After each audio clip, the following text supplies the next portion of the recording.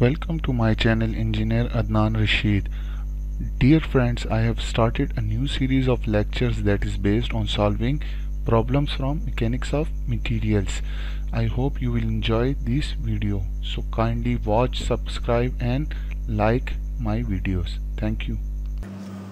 Okay, let's start with problem 1.5. The statement of problem is given that two steel plates are to be held together by means of 16 millimeter diameter high strength steel bolt fitted snugly inside cylinder bra spacer. So these are the two plates. These are two plates that are bolted or that are held together by these steel bolts, and this is a spacer, brass spacer. Clear? So the diameter of these bolts are 16 millimeters, that is given. Knowing that the average normal stress must not exceed 200 megapascal in bolt, so in bolt the stress must not exceed 200 megapascal, and in spacer 130 megapascals. So we have to determine the outer diameter of spacers that yield most economical safe design. So let's start with given data. So we have been given that diameter of bolt, which is represented by dB. This dB is given as 16 millimeter. We have also given that normal stress not exceeding in bolt is 200 megapascal. So sigma B, stress in B should not exceed, it should be less or equal to 200 megapascal for bolt. Also it is given that this stress in spacer should not exceed 130 megapascal. So stress in spacer should be less or equal to 130 megapascal for spacer. We have to find the outer diameter of spacer. So spacer, if you draw the top view of spacer, so the spacer will look like this. This is the diameter of the spacer, ds, and this is the diameter of bolt.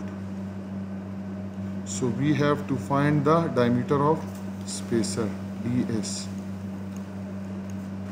dia of spacer, for safer design. Clear?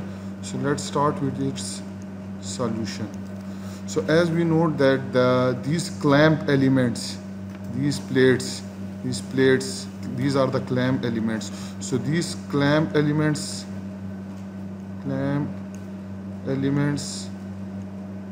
are in compressed stage.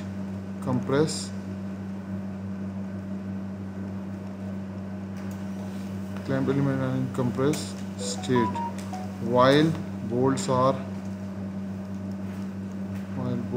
in tension.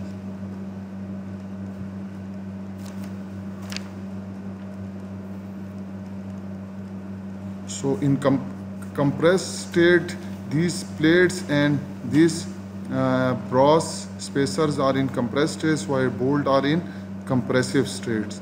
So in order to keep the equilibrium,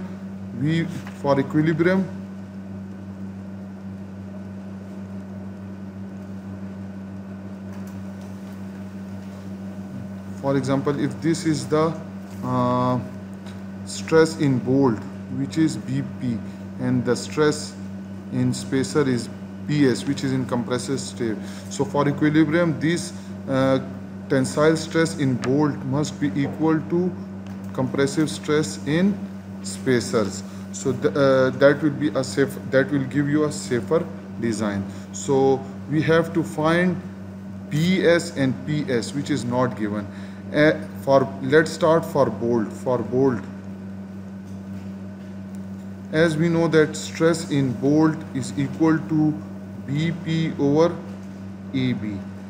Now this BP will be the same and AB will be equal to pi by 4 dB square, which will yield you 4 TB over pi dB square. So sigma B will be equal to 4 PB over pi dB square. So we have been given sigma B, we have dB, so we have to find PB. Ultimately PB will be equal to pi by 4 sigma B and dB square. So we get sigma B. So let's mark it as equation number 1. Now for spacers, we know that stress in spacer is equal to PS over AS. So PS will be the same,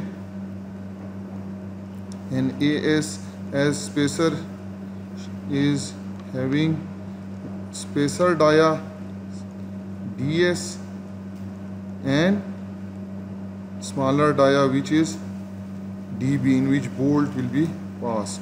So area of this spacer will be equal to pi by 4 DS square minus DB square. So this sigma S will be equal to 4 PS over pi DS square minus DB square, and this will, you have to find PS, so PS will become equal to pi by 4 sigma S DS square minus DB square. So this will be your equation 2, and we have find PS is equal to pi by 4 sigma S into DS square minus DB square. Now for safer design, for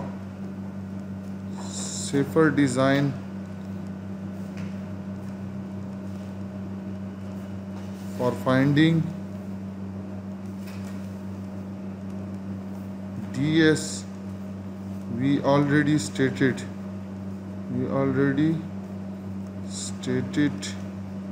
that force tensile stress in bolt will be equal to compressive stress in the spacer. So equating these two means equating equation by equating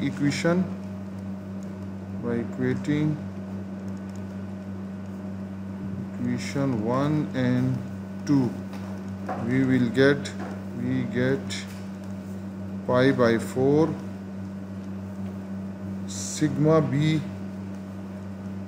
dB square is equal to pi by 4 sigma S DS square minus DB square.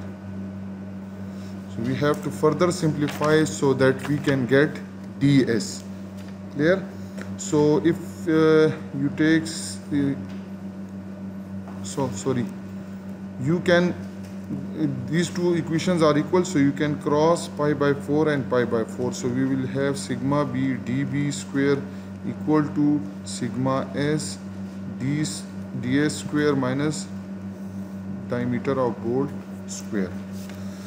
So now further simplifying it, sigma B dB square is equal to sigma S DS square minus sigma S dB square.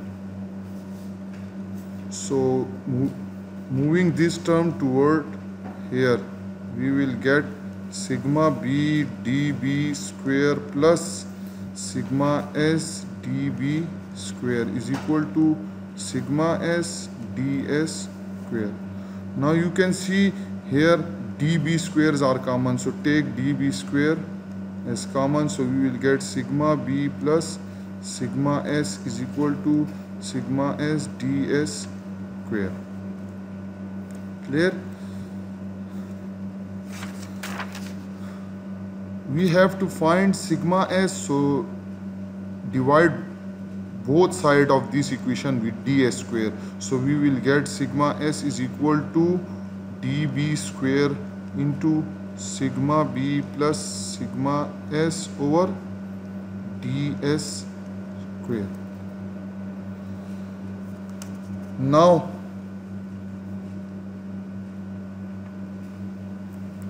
we will get we have to find diameter of spacer. So I will go back. I have to find ds, not sigma s. So ds square will be equal to db square into sigma b plus sigma s over ds square. Clear? So now further simplifying, not ds square, sigma s. Now ds square will be equal to, you have to divide this, so db square will be outside and it will be equal to sigma b over sigma s plus sigma s over sigma s, which will be equal to db square. This will be cancelled each other, so we will have 1 plus sigma b over sigma s. Now ds square will be equal to db square into 1 plus sigma b over sigma s. So taking the square root on both sides, we will get ds will be equal to db into 1 plus sigma b over sigma s. Now this is the simplified form. We have to put the value, as we know that ds is equal to diameter of b, which was given as 16, into 1 plus sigma b was 200 megapascal and ds was 130 megapascal. So taking the under root of this value and further simplifying, you will get ds is equal to 25.2 millimeter.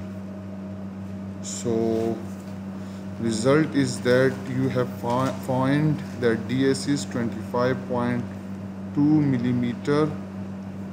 That is the safer design for the outside diameter of spacer. So this ds is equal to 25.2 mm.